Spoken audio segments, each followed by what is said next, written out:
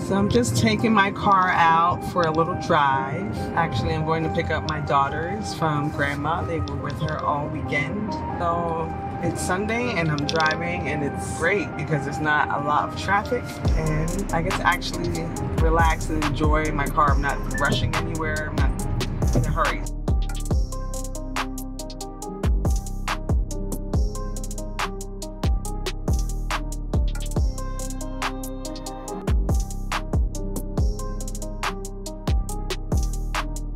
A lot of my coworkers have actually approached me once they found out that I was driving the Tesla Model X. They are very curious about it and seemed pretty interested in what I thought about the car as, you know, being a good quality car for a family. So, you know, if you have more than one kid, I think that an SUV is really ideal, and I didn't want to drive a minivan. That's not me.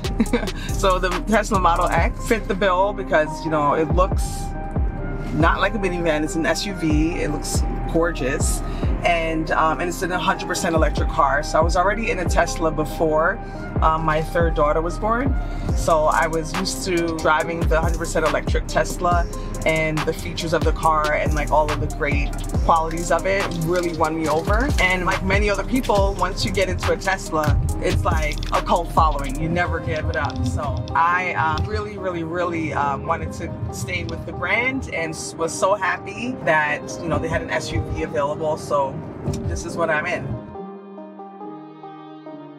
Why do I love this car? I love it because it's like technology on wheels. You know, a car is technology on wheels, yeah, but this is like 100%, you know, automated, electric, you know, very futuristic, user-friendly of a vehicle. So I thought that for myself, you know, being a lover of Apple products and all of those features, that this is like the car embodiment of an Apple product. So I actually use my phone and my app all the time to control the car while I'm not in the car. I'm able to like regulate how much it's gonna charge. I can basically bring the car to myself by summoning it. This is like the car.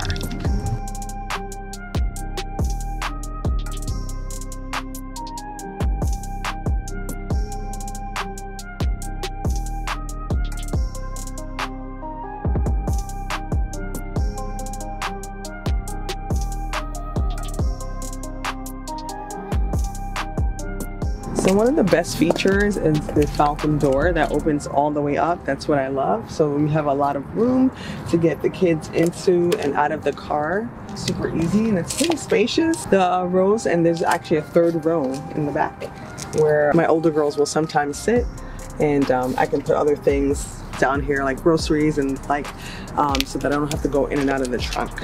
And then the problem with a lot of SUVs is that there's not a lot of trunk space. But for this car, we have kind of like the typical trunk space that you would see. This is my stroller backpack. There is a compartment under here you can use to put other things in, like groceries. And then here's the key feature that everybody loves to see. Oh, so you ran out of space in the trunk? Show you what we got here. Voila, a frunk. Extra room, you can hide your bags in there from the boom, hide your extra gifts. This is my spot. You don't need any space for an engine, you have space for shoes and clothes, and that is that.